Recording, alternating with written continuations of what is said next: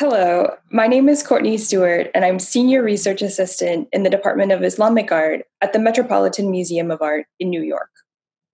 Today, we are looking at a small, ruby-studded and golden bottle that most likely was produced in the 17th or 18th century in India.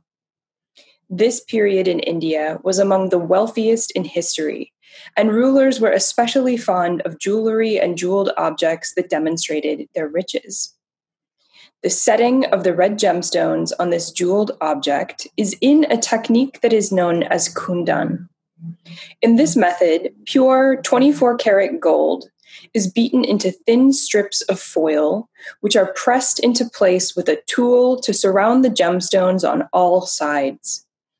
The repeated application of the gold strips builds up to create distinct walls between the gemstones, which holds them snugly in place. The top of the bottle is surmounted with a red gemstone and is surrounded by small gold granules, or gold balls. The top twists open to reveal a miniature spoon attached to the inside of the lid. The original use for this opulent object would have been to contain a precious substance, perhaps perfume or snuff, and it would have originally been owned by an elite member of society.